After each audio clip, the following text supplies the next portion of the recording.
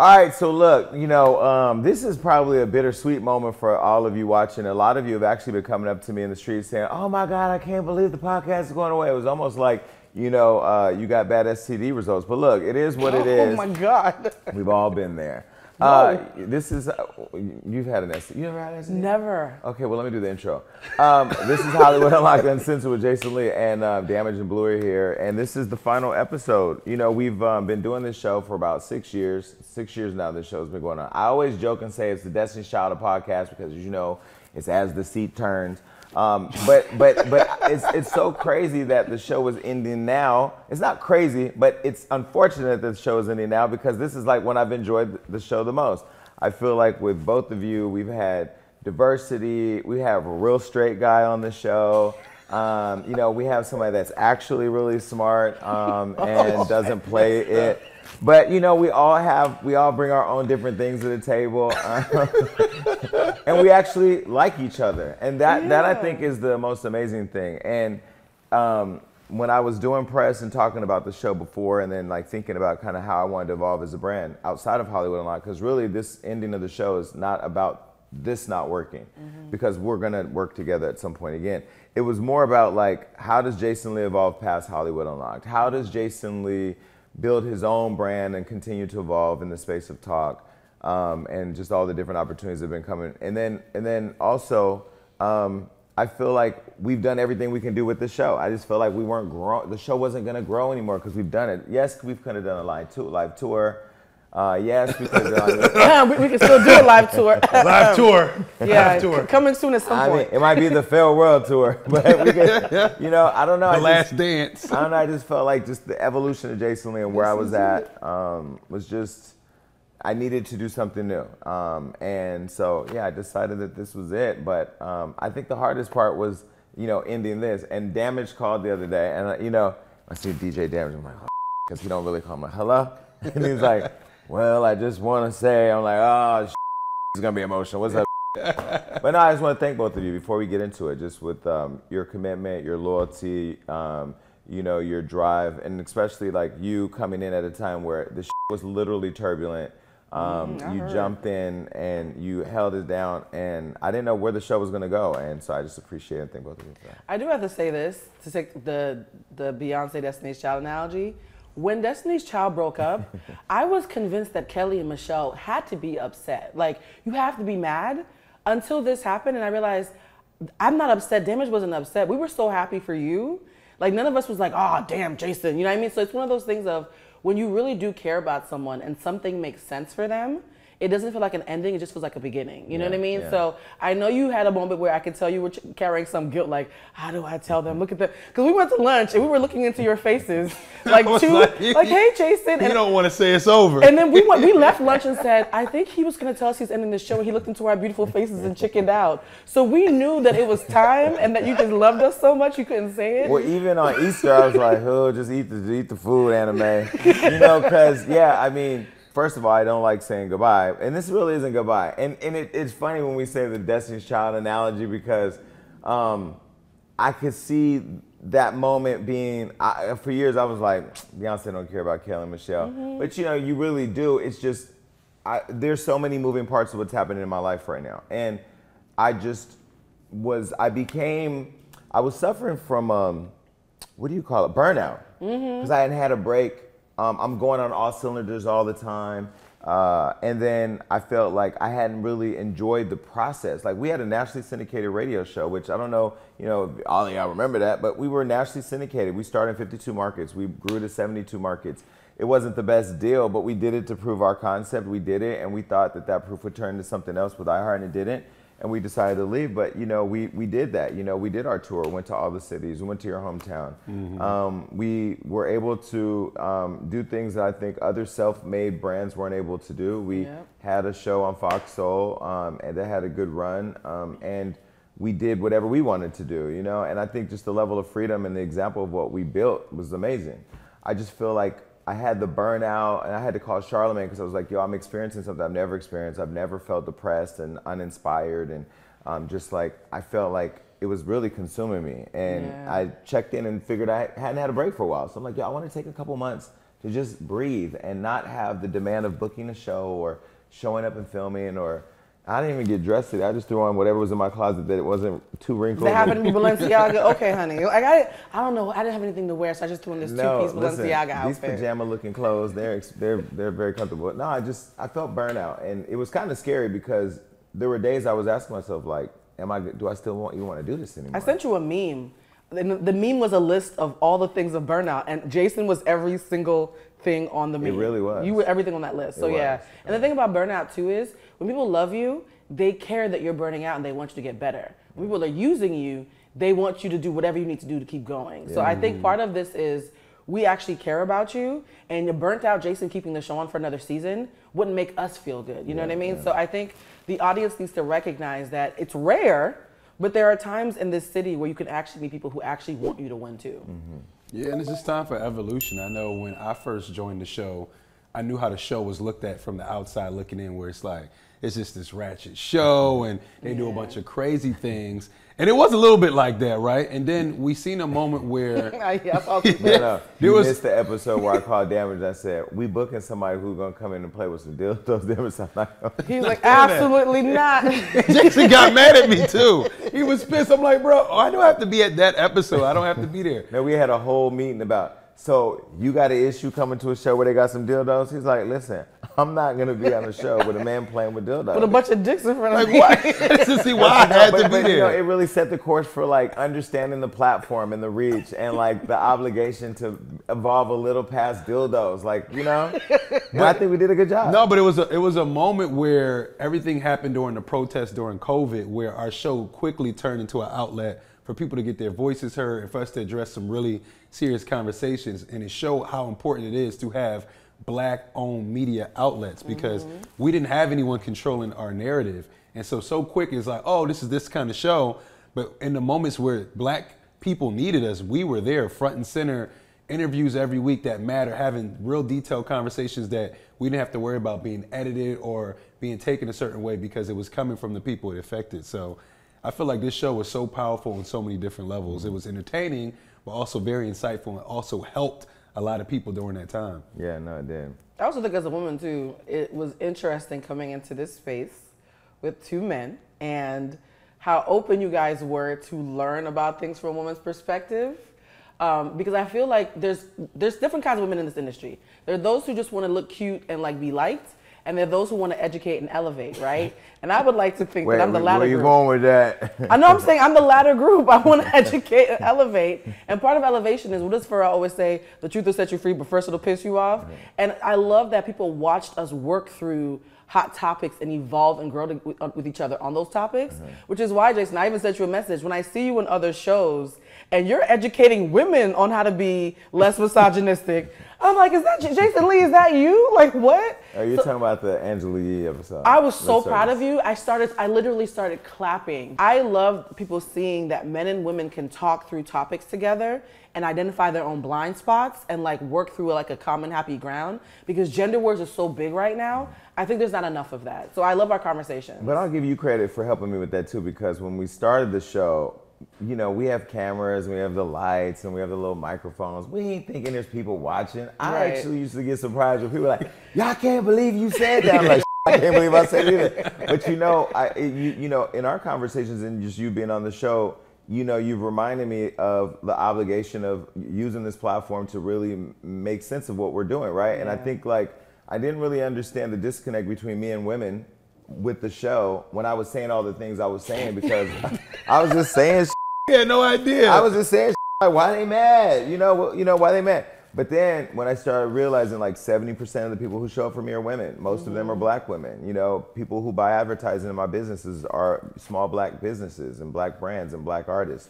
And when I think about, you know, the impact and the amount of people that we're reaching on a daily basis. You know, yesterday we posted a video and I saw like 65,000 or something views in like 10 minutes. That's 65,000 people or 65,000 views of a video that we posted. So if we're gonna get into 65,000 minds, what are we actually doing? What are we saying? And in a world where people are pulling up to grocery stores and killing everybody Black, we have a responsibility. And so when I'm in spaces now and I hear something, I'm like, my audience, even though it's not my house, I need to represent my audience wherever I'm at. That's And, beautiful. sometimes I'm ratchet too, because Drink Champs was a good. That was a good show for me, because I was able to get off what I felt that day, but still stay on brand. Duality is a thing, and I think a lot of people found it harder to pigeonhole you when they saw you showing up for those conversations in that way. I think a lot of people they can pigeonhole all three of us as the straight dad, and then the pansexual, like newsy one, and Jason Lee doing the razzle dazzle. But like a lot of times when we talk, we have more in common than we have dissimilar. And I think the audience needs to see that more. There's a healing in that they don't really recognize is happening in the middle of all the entertainment that's happening. No, I think it's an important dynamic, because also when I first started, I know how people were very afraid that you're gonna be on a show with Jason Lee. He's gay, right? And I'm like, so? But Yeah. that's how I felt. And I Yeah. feel like doing this show, for so many people, I helped them understand that it doesn't matter. And it's so crazy that at this point in time, you still have to have these conversations like, that doesn't matter, right? What this person does has nothing to do with you. And there's been so many people that have actually reached out to me in private trying to ask questions on how to navigate certain spaces and environments where I'm like, just do you and let them do them.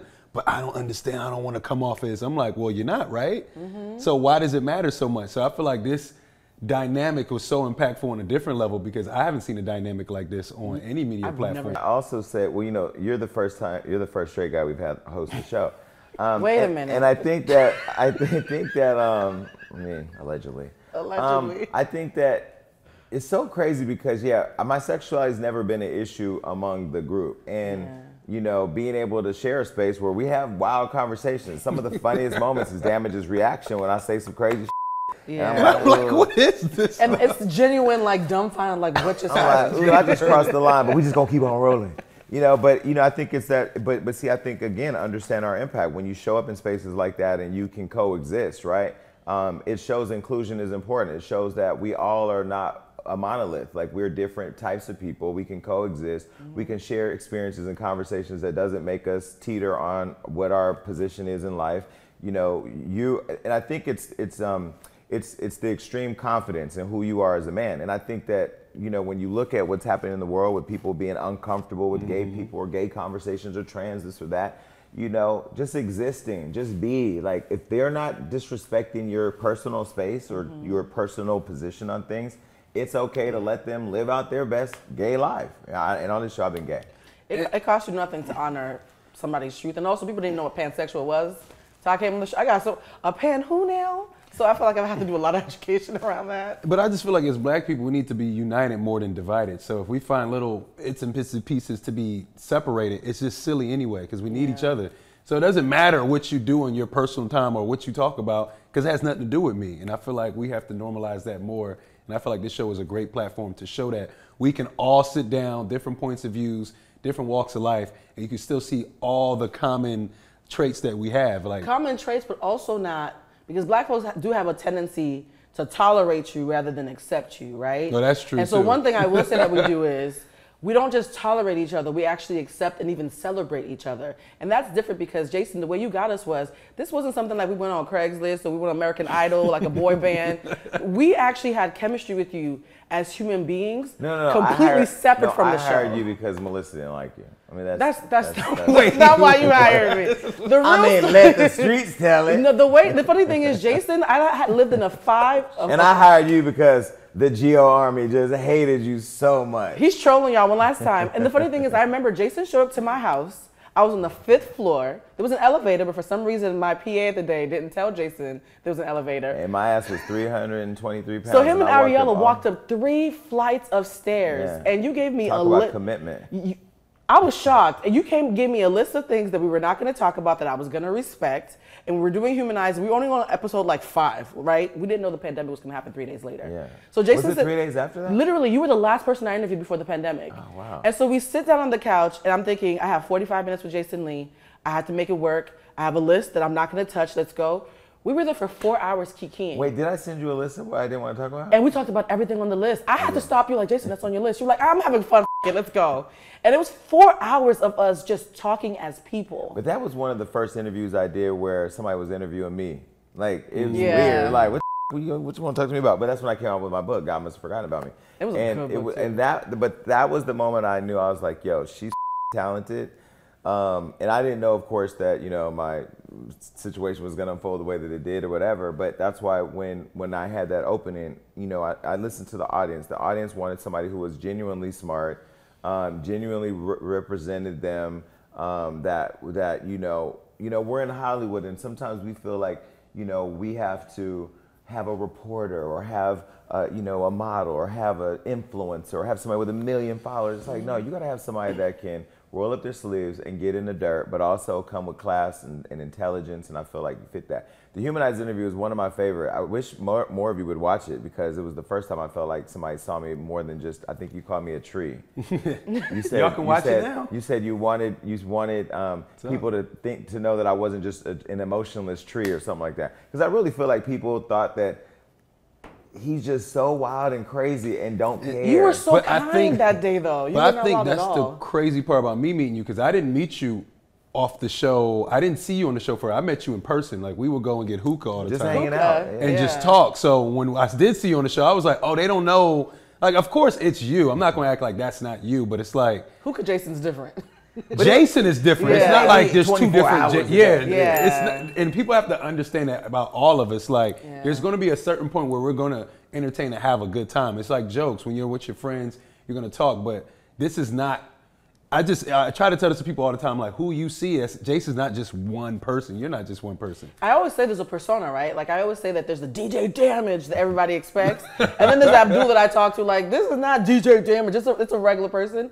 There's the Jason Lee that everybody sees. But when I talk to you, I always see the boy in the book, because he and I had a similar childhood, and I was like, Jason, I see you as a person. And even down to us both liking chocolate milk when we were stressed as kids, like, I saw you as a person, and when you called and said, do you want to be on the show, I made it a point to say, I like chocolate. See, we all like chocolate milk. We should really be the chocolate milk gang. I even said to you, I was like, Jason, I'm only doing the show because I like you. Because I know it's supposed to be a look, but if I hadn't liked you that day, I would have said no, because it actually felt good to talk to you. So I think folks need to recognize that real chemistry, you can't fake that. I like chocolate. I think it goes deeper too. I think when you think about black people in general, we're not the sum of one experience. You know what I mean? And I won't lie. You know, this show also started becoming like very Oprah-esque. And Oprah, we love you somewhat. You know what I mean? Like, you've been a great contribution to the world of media. But like, no, I want to turn it up a little bit. You know, I like that energy. But I also like having a voice, and I feel like sometimes the antics distracted people from the messages. Yeah. You know, there were a lot of times where like things would happen. I was like, "See, I told you. See, I told you." Funny story. This literally just happened. I got to say this. So I was in Miami a couple weeks ago, I think. Yeah, a couple weeks. And so I'm in the club. I had been drinking. I had been hanging out. I was outside like all day. So I go to Liv, and I see my jeweler. I'm like, yo, I'm about to go holler at my jeweler real quick. So I walk over, and he's like, get up here. So I stand up on the table. I'm talking to him. Liv is going crazy. And I look down, and LeBron James is standing at the table. It's LeBron's table, right? Oh, wow. So there's been this long-standing thing where, Tristan Thompson was on the team with LeBron, and LeBron has wanted to stay away from me, like keep him away from me, whatever. And so I heard that he, was a little uncomfortable with me or whatever. So I see his friend who's on the show. Mind you, I want to be on the show. I think it's called The Shop, right? Yeah. So I want to be on the show. So I see LeBron and I see his friend. His friend is like, having a good time, and he turns and he sees me. And it was like a ghost, like he like the Grim Reaper was at the table, and he was like, oh my God. And then he's tapping LeBron, and then he's whispering LeBron, and LeBron's like, what? And then LeBron does this, right? And he sees me, and I could see his face. And I got off and I left. And then I got to my table. Me and my security walked all the way back to my table, and I go, you know what? I'm changing this being afraid of Jason or narrative of Jason. I went right back to the table. I said, excuse me. And the guy turned around. He said, look, we're terrified of you. And I said, and we're going to change that because I'm an ally. Like, I love you. I love the show. An ally to LeBron. He texts Bron. And LeBron turned around. The way you used to go on Tristan. Child. But I had forgot the rest. An ally. An ally. So I'm like, LeBron, come here. LeBron came over. I'm like, listen, I'm an ally. We cool. And he gave me the biggest hug. It was like a hug of relief. Like, all he had to do is rock me. Not even LeBron James rocked you. But when I think about like the evolution of where I'm going and where this show's going, I don't like that feeling. I don't want people to be afraid of me. I want people to respect my opinions, respect that I'm fearless, and give it to them, giving it to them straight, no pun intended. But I don't want people to be afraid of me. And I think, like, when I started this show, it was like pow pow. It was pew pew pew some pew. Of the, and the crazy part is you're always trying to balance, like, the audience really loves that, but that's not going to let me grow. Yeah. And so we'll see in the comments, fans will say, "Oh, well, this show is not what it used to be." We're not all what we used to be. It's called evolution, growing. Yeah, it's called growth. It's so funny. The two things that I've learned from you guys, because I was just thinking about this. From Damage, I've learned to pick my battles. I was like, oh, sometimes I could just like hush and stare. Like I always have to give a hot take on everything, right? So I learned to pull back a little and like to figure out when it makes sense to speak and when not. From you, it's so funny. I was in a room the other day and a bunch of really important people were in the room. So, the commissioner was there, and he was like, "Jason Lee wrote a check for $25,000 for this organization." Like, what who said that? How they know? Yeah, you wrote a big old check for an event. Jason, did you reach for your wallet? No, it was $30,000. Oh, it was $30,000. Yeah, and they were like, "Yeah, Jason Lee wrote a big old check." And then somebody, I'm not gonna say who, was like, "What exactly makes Jason Lee special?" And somebody said that about me? I squared up. I'm not going to be like, because you know I'm loyal. The one thing about Taurus is we're very loyal. There have been times you be like, Blue, stand down, right? So I squared up, and then the Damage inside said, Blue, this is not the time to be swinging in front of the commissioner or whatnot. And I said, well, I would tell you this, guys. If all of us walked into a room and got 5 phone numbers, by the end of the week, Jason Lee would be the only person who would have used all 5 of them to get a business deal from everybody and leverage it. So I need you to know, never in my life have I seen anybody like, if you let him in the room, my G, he's doing something with it. And I used to not be like that. Because of you, I now walk into rooms like, no, I'm the I need to leverage this opportunity. And that's a lesson that a lot of people could learn from that they don't give you credit for. We're conditioned to believe that we're less than. Yeah. I don't feel like there's anybody who's, bigger than me or, or bigger than you. You know what I mean? Mm-hmm. And the thing about it, I was thinking about this on the way over, because everybody that watches the show knows I'm a professional name dropper, so I'm about to do it right now. I called Rihanna yesterday, because she had her baby. Mm-hmm. And not gonna get into the conversation, but I'm talking to her, and then Madonna calls and she's like, come to dinner. I'm like, okay. Damn. But you know what I realized in those moments? They're us. Like, we're all the same. People. Yeah. Nobody's better than, nobody has to be more special than. When you have more, you should do more. Yeah. Because I do have more now, that $30,000 I gave was to 5 kids who, while I was sitting there waiting for my award, were coming up there and excited about receiving a $1,000 scholarship. And I'm thinking, what is no shade, but like, what is $1,000 going to do? I don't know. Mm-hmm. Let me give them a little bit more. Books. Yeah, so I gave them $5,000 each, and it felt really good to do it. And it made an impact because it came up in the conversation. But look at the hate, though, and this is the thing that's crazy, let's right? not talk about the hate. It was one person in the corner. I only say that because a lot of us don't do because we're afraid of judgment or people saying, oh, well, what are the intentions? The intentions are what they are, and people may have different intentions, but I always find it interesting that no matter how positive you are, no matter what your intentions are, somebody's gonna always have something to say, but you can't let that distract you. But when you're good to folks, the folks who know you in the room will always have your back even when you're not there, you know what I mean? And that's the beauty of being good to folks, is you never know who's speaking highly of you in rooms that you're not in. Yeah. And that's the beauty of how you do business. Like, we have your back. And somebody saw, Damage even told you, people like Jason Lee, and he was like, yes, Jason Lee, and you good? And I think people are shocked because they see Damage as like this solid, straight guy, and me as this straight shooting, like, smart girl. And seeing people like us defend you, they're like, maybe we did have him wrong. And I love that people are seeing your heart more. Oh, no. When I got a little too tipsy in Miami, that's when I knew Damage had my back, because he cleared the whole room. The next day, they were like, that guy is crazy. He was making sure you were good. He told all of them, I don't know none of you and don't care about who any of you are. They kept telling me they was with people that... The Damage is salty. I'm like, he's the spicy one. They think me and you are spicy. Damage is spicier than both of us. The Damage will pop off. When that pop off happens, you just gotta go. Okay. Yeah, y'all can get fooled by the show if you want, but me and Jason are a lot more docile than DJ Damage. I'm cool. I would say one thing. Until it's time not to be cool. I learned about the situation in general, and I think this is impactful for anybody. You have to bet on yourself. Yeah. And I think working at so many different companies and jumping from companies to companies and then actually working with somebody that built their own platform, it really teaches you, like, yo, if you want to do anything in life, you have to bet on yourself. And you have to go all in. And that's what you did with Hollywood Unlocked. I wasn't there from the very beginning, but I was there some time ago. And just to watch how it kept growing, and the commitment. And that's the stuff people don't see also. They see you talk about topics and things on social media, talk about things on a podcast, but they're not ever seeing the business acumen and the dedication to your dream. And if anybody, I don't care who you are, can be inspired by that. I'm inspired by that. To see you take a platform and it just keeps getting bigger and bigger, and it's becoming an agency, it's become a studio. It's like, if you're not motivated by that, you're really a true hater, because this is all one person's dream, and it's helping other people with their dreams. Helped me with my dream. I'm sure it helped you with your dream. And I think it's the most beautiful thing to see as a black man. It's like, dog, you can really do it. This man is here in LA.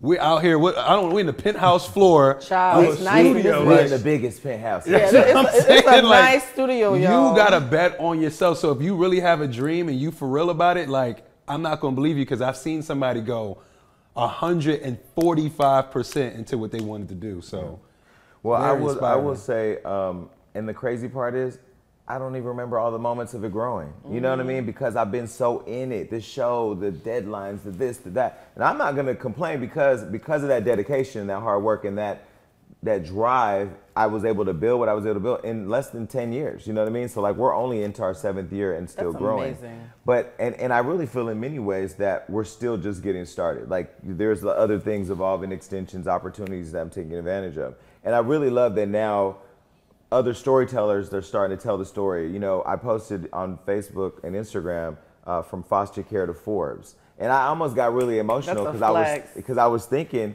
you know, recently Tiffany Haddish and I went back to my hometown where this young girl got stabbed and killed right at my high school. I was really moved to just go there and be with the city and be with these kids. And we were able to get all 1,400 kids out, and I bought everybody pizza. Because I remember how we loved the pizza day. We loved the chocolate milk day, you know, and just little things that we can do to get back to school. We brought the family of the young girl out. Tiffany was able to talk to the kids and stuff. And then we went to my old group home, Children's Home in Stockton, and we stood in the doorway of the room that I was in when I was there. That would have been emotional. It's emotional thinking about it right now, because standing there, the door is much smaller than it was when I was 10 years old. You know, the place is expanded. The people were excited to see me there. I was a success story. I was the one that made it. And when I think about all the opportunities that I don't get in Hollywood sometimes, and this is the part that I think will make me emotional, because it's not because I'm not talented, it's because I'm black. And that, to me, bothers me. It bothers me that I think when people are like, oh, he's on his pro-black. Now when I realize that when you're black, you have especially when you're a black owner, and you have a platform, you have an obligation to be louder, because there's so many people working in concert to silence you. And even the pop out with Wendy during the Met Gala, that was intentional. That was an intentional flex, because the show said, you're not big enough to host. Even with Tiffany Haddish on Monday, Cardi B on Tuesday, Mariah Carey on Wednesday, so-and-so and so-and-so, you're not big enough. And when I heard that, I was like, you know what, I'm gonna show you. I'm gonna build a show better than yours. I'm gonna make sure I get bigger guests than yours. I'm gonna make sure that I reach audiences that you can't reach. I'm not gonna just do a show for white women in middle America, although I do want you to watch too. Please watch, Karen. You know, I'm building a show that everybody can enjoy, and just for an hour a week, just escape and have a good time and talk to, and hear from people that other people can't get right now. And I want to say one more thing, another big flex and another name drop. Last night I was sitting at home on my couch, and I'm planning the Hollywood Unlocked Impact Awards. And I pick up the phone and I said, I don't know why I'm going to do this right now, because the girl just had a baby. I'm going to call Rihanna and ask her if I can honor her at my award show. Aww. And I called her and she answered. You know, chit-chat a little bit. And I said, okay, I'm going to ask you a question, and I won't be mad if you say no. You can say, you ain't got to say no to my face. Just give me the contact so I can call with him. And I told her about the award, and she said, well, tell me, like, what is it for? What are you doing it for? Like, why? And I said, I want to honor you. She said, what award do you want to give me? I said, the Icon Award. And she was like, oh, really? I said, yeah. And she said, I'll show up for you. Wow. And I'm going to just say this. That there validated my belief that I was big enough for the Wendy Show. I was bigger than the Wendy Show. It's not about whether or not I'm big to somebody else or relevant to somebody else. I'm okay with what I'm doing. And as long as I keep doing what I'm doing, and those of you watching keep doing what you're doing, and you guys do what you do, if you keep going and you keep working hard enough, the validation comes in the rewards you create for yourself, not what somebody else hands you. all the denials I've been getting, all the rejections and this and that, and I don't even audition because I don't like rejection. I did one audition, got rejected, I never did another audition. I hate auditions too. I can't, because I want to be like, bitch, I didn't want this anyway. If I can't get it, I'll build it myself. So if you don't want to give me what's already available, I'll go build it myself. And to build the award show in the whole conversation of, black people not being awarded or getting the right awards or recognition, as a black man on an award show, that's kind of lit. And I feel like the you're not big enough thing really drove me into, for a quick moment, that burnout that I was going through, because it's like, what else I got to do? It's demoralizing. The thing that you're talking about is inclusion, right? And I've been having conversations with my friends about this all week. It's one thing to say you support somebody. It's something else to include someone. And when people include you and they call you in, that's when you feel like they really love you and support you. And the fact that you are in this space where you've included us and other people, you've fed so many people that people don't even know about, right? And now people who are even higher up and bigger stature are like, oh, we want to include him too. We want to be a part of, we want him to be in the room. And you have an ability to get in the room, crack a joke, be very disarming with your charm. I think you know what you're doing. And halfway through a kiki, someone gets booked, and I'm like, oh snap, how did you just book God? And so that's one of the things that I've learned from you is when you're inclusive, people want to be there for you. And that's a really, really great skill that you can't really teach. And I always say that, I talk about astrology, Leos are ruled by the heart. And I think a lot of people don't realize how much your heart rules the work that you do. It's not the mess, even though the mess is what gets the clicks. It's actually your heart. That's what gets their attention too. But thank you for that. And I'll go back to Rihanna, what she said at the end of it. And this is why I just love her so much. She said, I really love how your brand is evolving and I want to help you. Like that to me is special. And it really makes all the other people who've hated, who've blocked, who've had something negative to say, who's been circumspect, who's been judgmental or doubtful or whatever, not even matter. I also want to shout out Lonnie Love. I did see Lonnie Love recently at Kevin Hart's Netflix brunch, and we had a conversation. I've been very judgmental of Lonnie Love. I've talked shit about her, and I said to her when she gave me her number, I'm like, girl, you do know I be talking about you, right? She's like, I know and I don't care. Okay, cool. She said, I don't take it personal, but we were talking about the ending of The Real, which the last episode airs June 3rd.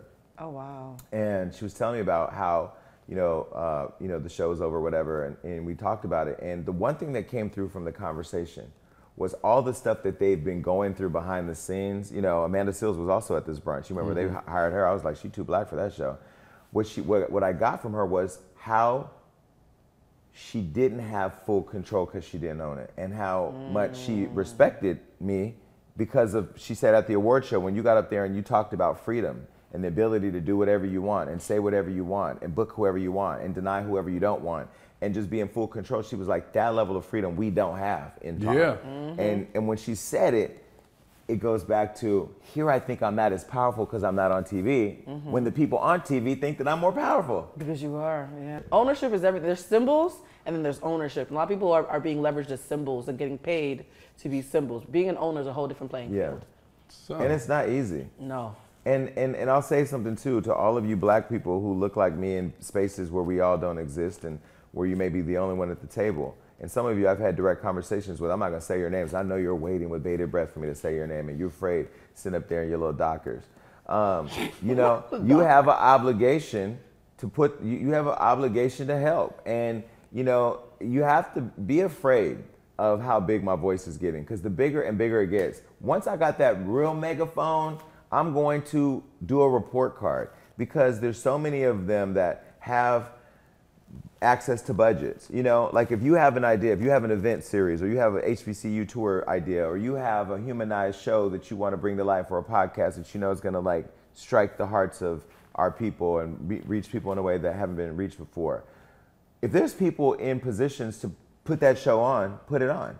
If there's people in positions with brands to invest, because that's really what it is. Everybody out here want to buy in black and invest in black. Well, if you do, put your money where your mouth is. Like giving it to the United Negro College Fund and NAAC is cute, because that's all you know where to go. But there's other people out there like us, young black entrepreneurs, who are investing in culture. And it's interesting because every single article I've done, just did Forbes, did Nylon, did, I can't remember everything. I did just did Complex. Yeah. Everything is focused on culture. You're driving culture.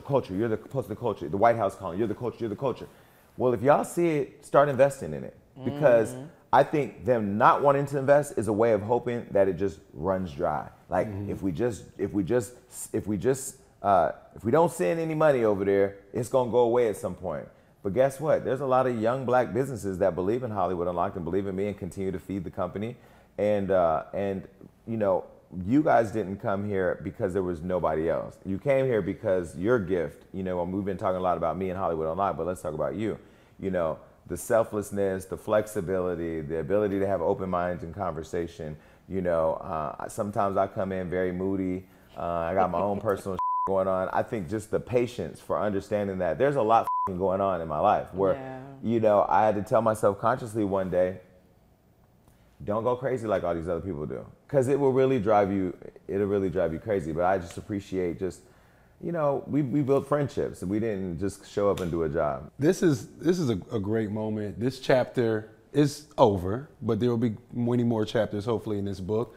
You know, Hollywood Unlocked has become a universe, so hopefully you will see us more in that universe, right? Like the Marvel universe? Yeah, the Hollywood Unlocked universe. You know what's crazy is I already have another idea, but I'm waiting on things to come to fruition. You know, I got to be very careful before I speak things, but I had this other idea. But nah, I mean, of course, the hardest part about ending the show has not been whether or not the show is good or not. It's whether it's this, you know, like breaking this up.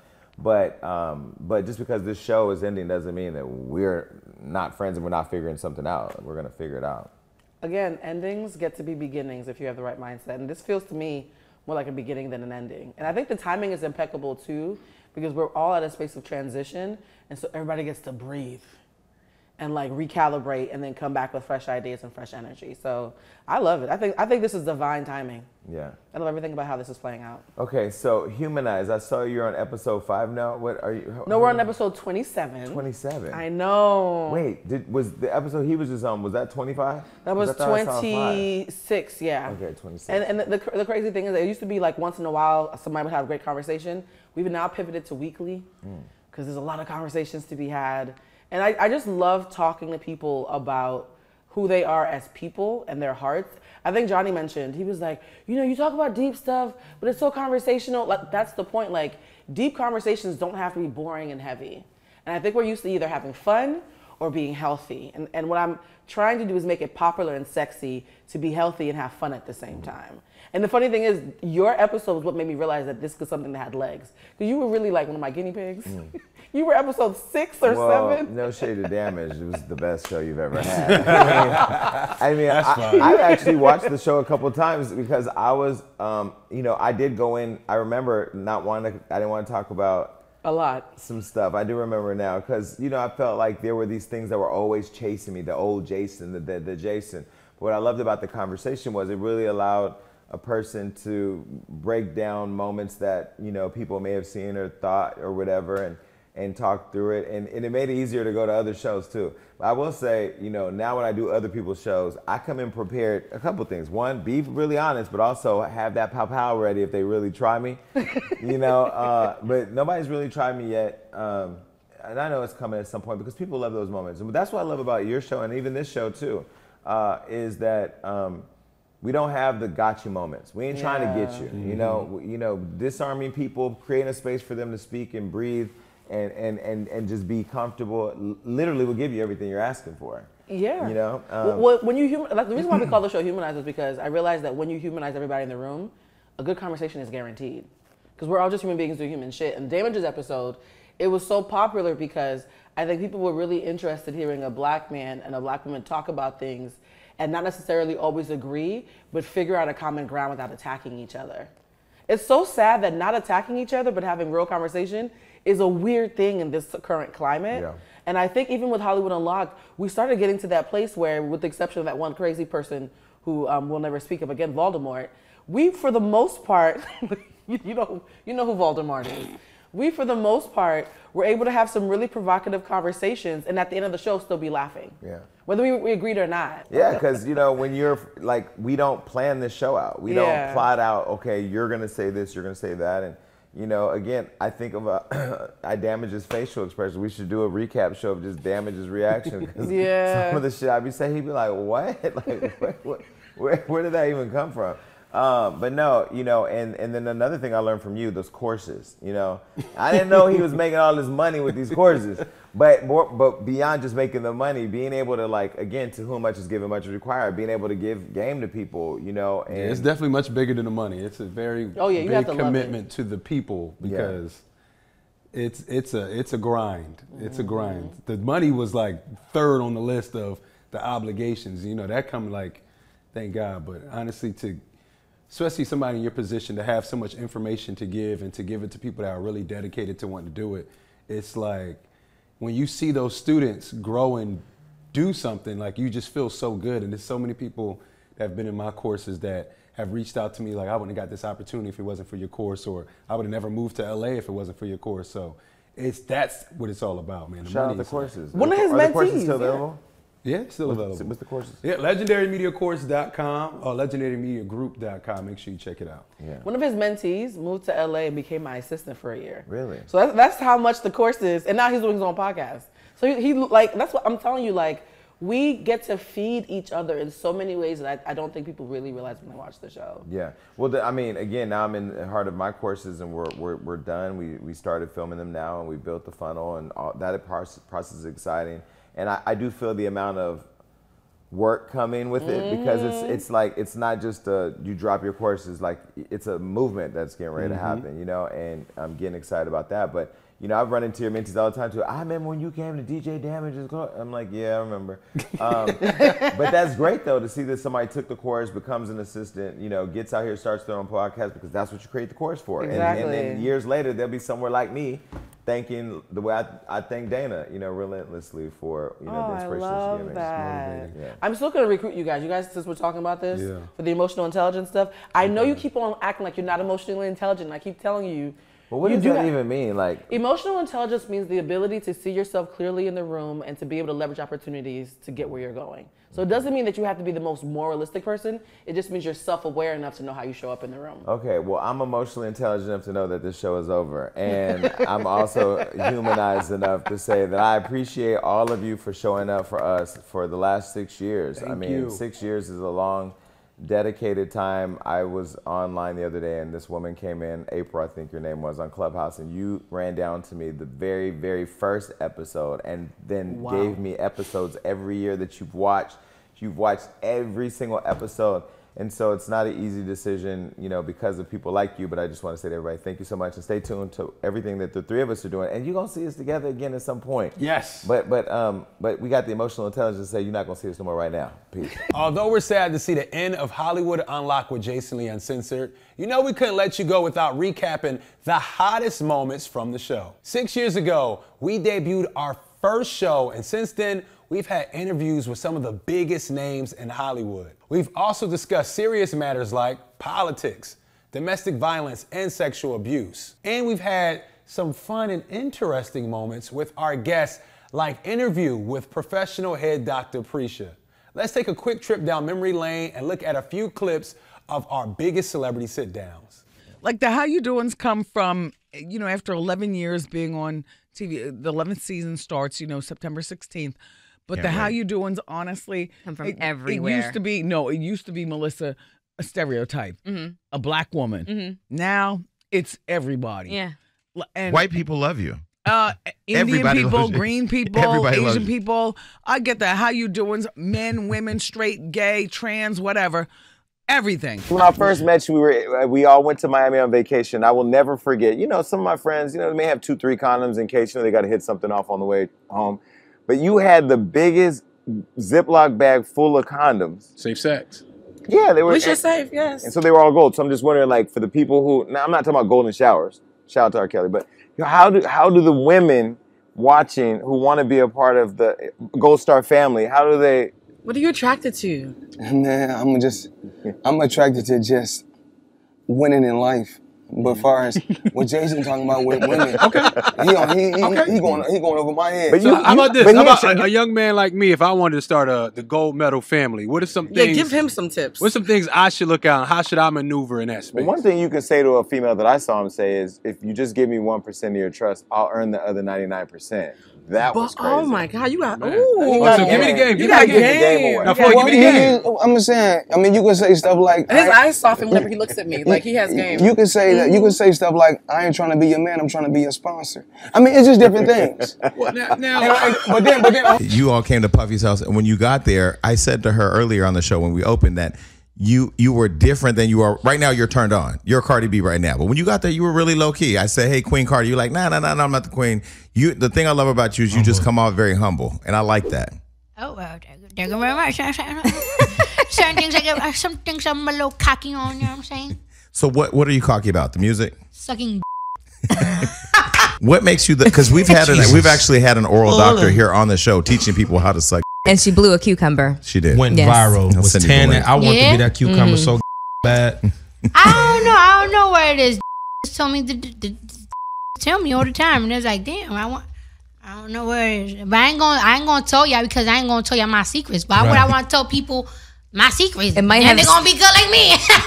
It might have. Wait, so were you ever intimidated though? Because you know what? I'm not gonna lie. I always knew I was nice, son. Really? Nice. Really? I love that. I knew I had something special, and I knew with Biggie like being my coach, I knew that I was gonna be great. When I knew I was real good. You listen? I listened to. He used to call me a lieutenant. I don't know if you look on like some of the albums and if you listen, he says lieutenant in some of the songs and stuff. He's talking about me, and he always called me a lieutenant because he said he could tell me something and I would put it into motion perfectly. He already knew that I had what it took to be. You know, when Biggie passed, it could have been any one of us who had to be the one. You know. But that era, I remember watching that on television and seeing you and Mary and Dana and just people like it was, you know, because you know you look at you and everybody watches looking at you as just the icon, the figure. Like you're not a real person. I don't know how to explain that. She got Diana Ross to pat her titty on television. Okay. man, those were some big moments in HU's history, and people are still talking about them to this day. Now, outside of the TV and spill, we also address some more serious matters. As you know, Hollywood Unlocked founder Jason Lee created the platform to help celebrities share their truths and regain control of their narratives tarnished by the media. We've also shared political knowledge, and we welcome politicians like Reverend Al Sharpton, Congresswoman Maxine Waters, and Karen Bass. And recently, Black Lives Matter co-founder Patrisse Cullors. We took a stance against domestic violence and sexual abuse, and we sat down with survivors. Let's take a look at a few moments when we shared our platform to give survivors a voice. I have no reason to lie on anybody because this about my truth. But I'm asking, why the you teaching a 5 or 6 year old how to jack off? Now that I'm older, now I'm a 35-year-old man, I'm saying, okay, they were probably priming me.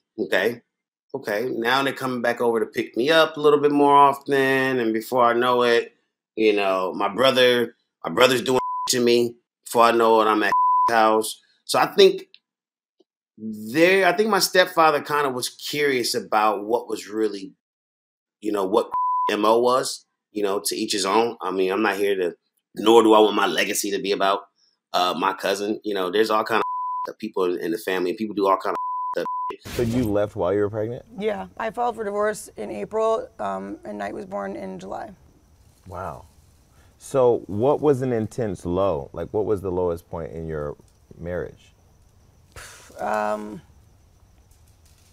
We had a lot. I mean, honestly, like, if I were to really tell the stories, I couldn't write, like, it was that crazy. Like, it was dark. It was really dark. Like, you know, there was a lot of drinking. There was a lot of just mental and physical abuse, and it just got to the point where I think for me, you know, God is so good because being pregnant, I probably would have stayed longer had I not been pregnant. Because I really did love him, and because we were married, we weren't dating, we were married. Like, this was my person. Okay. He didn't get there till maybe like 30 or 45 minutes afterwards. So the fight was completely over? Yeah. And everything was calm? Yeah. So then he pulls up, and then what happens? He stumps up the steps. Where that bitch at? Where that bitch at? Bitch, I'll kill you. I'm talking with a gun. Bitch, I'll kill you. And he takes the gun, puts the gun in my head. Bitch, I'll kill you. Bitch, I'll kill you. Wait, the gun touched your head? Yeah. I don't know if you ever been in those kind of scenarios, you know, but no, like, not like that. But like at the, you said like a person just kind of talking themselves into kind of doing it. Like, bro, for real? Like, I'm telling, like, if you was gonna do that, you should have used it. Man, those were some tough stories to hear, but also empowering moments that need to be had, and we're happy we were able to help share these truths. Now, HU also provided safe sex knowledge for its audience, especially when we had professional head doctor Pre-Show on the show.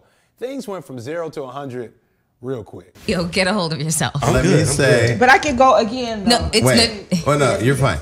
Let me just say that. We You gonna can turn edit the this music real back up now. Turn the music back up. Let me just say, she is the head doctor. Yes. Cause I ain't seen it. I mean, this is what I learned from it. Cause I was eating my cucumber. Cause I ain't doing all that. What did you learn, Jason? I learned that thou shalt not give up. You have to be resilient. And you see my eyes are watering. You were not playing. Man, we had some wild times on Hollywood Unlocked with Jason Lee Uncensored. We thank you all for joining us on this wild ride, and we hope you stick around to see what's next to come. You know Jason Lee's always up to something, so be sure you don't miss out on any updates, and make sure you subscribe to our YouTube channel and follow us on all social media. This is DJ Damage signing off. Peace.